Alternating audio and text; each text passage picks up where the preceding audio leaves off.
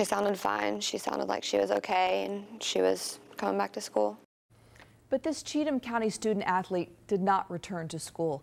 Investigators say she killed herself while in sheriff's custody. Happening now, investigators are examining the minutes surrounding 16-year-old Mindy Llewellyn's suicide inside a holding cell in Cheatham County's courthouse.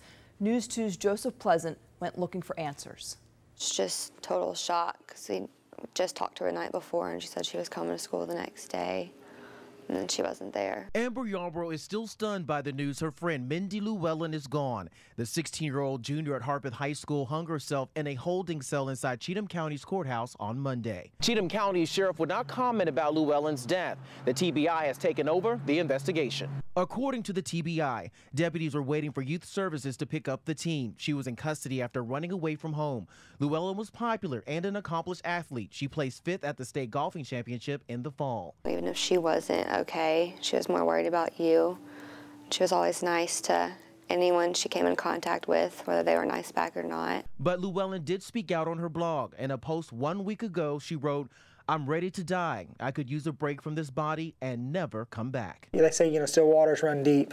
Mindy was someone who had very deep thoughts, and she was very thought out. Aaron Johnson is the youth minister at Pilgrim Church of Christ, where Llewellyn was active with the youth group. Everything sounded great, and she was talking about doing things in the weekend, and it's just something that, you're right, it was a very big shock to a lot of them. Cheatham County schools are investigating if the teen was harassed at school. So far, the director told me there's no evidence of bullying. Meanwhile, her friends are still trying to accept that Llewellyn is gone, as her family now plans her funeral.